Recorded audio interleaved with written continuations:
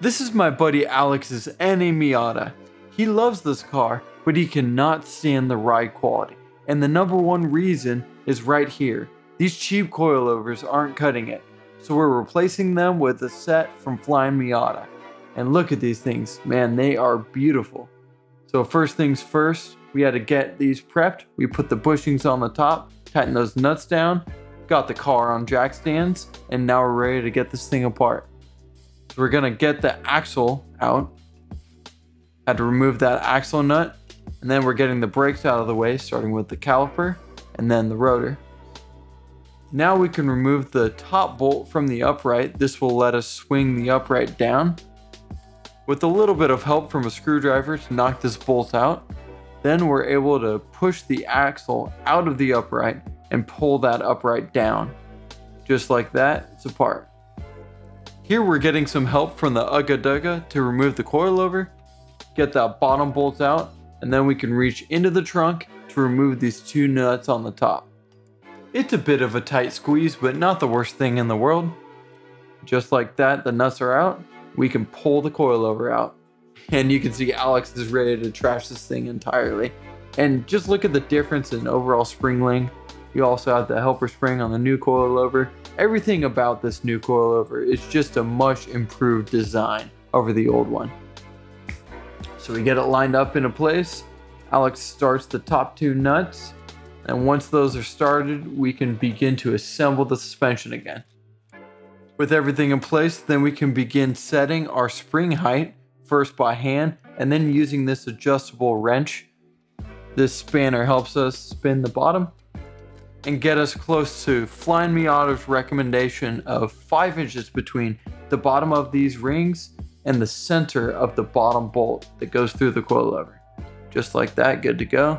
And if you look here, you can see this damping adjuster. It's just one way adjustable, but hey, that's still pretty nice to be able to adjust your damping. Now we can begin getting the axle back into place. Slide it through right there once we get some good grease on it. And finally rotate the upright to the top of that control arm and get the bolt through it, fasten it back into place. Again, Ugga Dugga helping us out, hell yeah. Then we're gonna get this axle nut back on, give it a little bit of a crank, good to go. Ready for brake parts to go back on, first the rotor, then the caliper. Get those bolts tight in the back, then we're set. And look at that, oh my gosh, it's stunning looking. And we did the same thing on the right side of the rear, same process, we won't show you again, but there's that 5 inches I was mentioning. We then moved to the front suspension, which I originally thought would be easier because we didn't have to deal with the drive axle.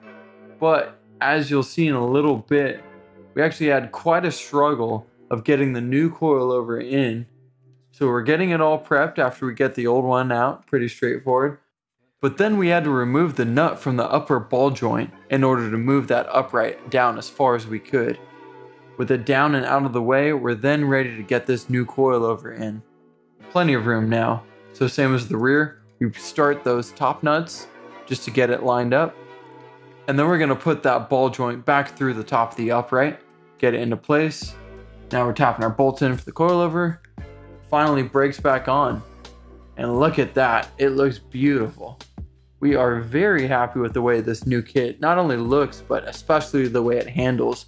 We've gone through adjusting some of the different damping settings, and so far we've been leaving it on the softer of the settings, which I believe they call sport. But it feels really nice. It's extremely responsive. It rides so much better than the old ones. And overall, we're happy with it.